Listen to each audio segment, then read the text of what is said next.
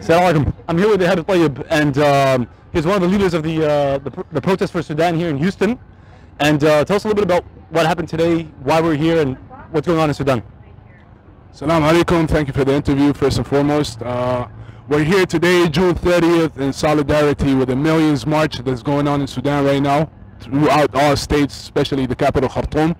What's significant about it is that it's the first Millions March since the massacre on June 3rd that killed 130 plus people, confirmed, 750 plus injured, over 50 women raped, and it's just, it pretty much put depression and trauma through the Sudanese community, within the diaspora, within people in Sudan, and it really took a toll on a Sudanese person, and June 30th was meant to be the date that trauma is broken, and mashallah, people in Sudan actually were able to really come out in millions. There's a saying that came out today saying that, they asked for a Millions March, they got a Billions March. So mashallah, a lot of people came out, and not only that, but the diaspora as a unity decided to come out in significant cities to show solidarity to the people in Sudan, So as a Sudanese diaspora, we have three main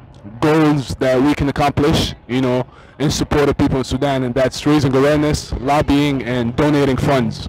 So the biggest thing that we want to seek from protests like this is to show the world what's actually going on, Seeing us protest here, we were out here today in Houston, Texas, from Austin, Dallas, San Antonio, as a Texas collective in solidarity with the people of Sudan, and mashallah, we're here in hundreds.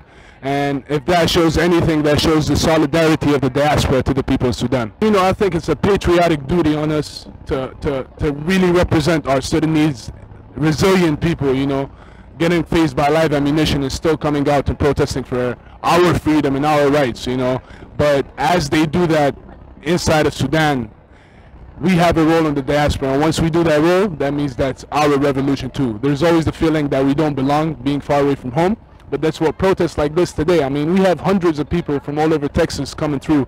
There are protests in London, DC. Today, the 29th and the 30th was probably like, we really painted the whole world blue, which is the color that we chose for the martyrs that passed away, because significantly one of the martyrs, Muhammad Matar, was using that on his display picture, and then people moved on from that to display that blue. It's called the Matar blue now, to display that, just prayer for the martyrs and just remembrance of them. So we painted the whole world blue, and that's something to be really proud of, as a Sudanese person. But yeah, just to conclude, I really want to send my prayers to the martyrs. May Allah grant them the highest ranks of Jannah, and make them from the Shuhada, inshallah.